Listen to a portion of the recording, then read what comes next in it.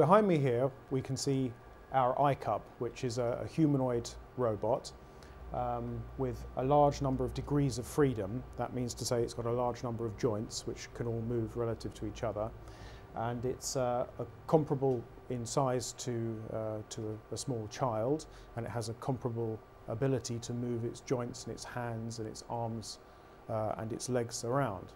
The iCub was built by a European consortium that were funded by the European Union to build these kinds of robots. And part of the deal with their funding was that they had to give away a certain number of these robots to research institutions who put forward a project proposal.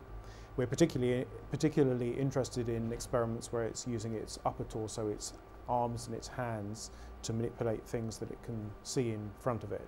The iCub here is in fact a follow-on robot to a robot that we were using before called Ludwig, which was another humanoid robot, but was very crude in comparison to this one. This is a beautifully engineered robot with a very large number of degrees of freedom, very flexible and much more able platform for robotics research and for trying to understand cognition better.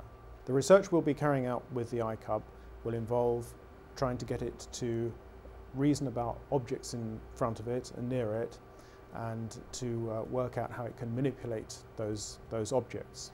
So we're particularly interested in using spiking neurons to control the robot, and those are neurons whose signaling properties are quite similar to those of real biological brains. So they communicate to each other by sending little spikes of electricity. And that's an approach that hasn't been taken very much in robotics, and when it has been taken in robotics it's with small numbers of neurons, and we're trying to do it with large numbers of neurons, large numbers of spiking neurons.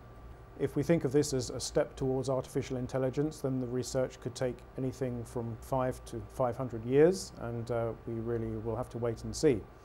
But I'm hoping that we'll get some interesting results out of the research with this particular iCub in a couple of years. Well, I hope that we'll gradually start to understand more about cognition in humans and in animals, and that by building our theories into robots and trying out our theories in computers and robots, that will help us to understand whether the theories of cognition are good ones or not.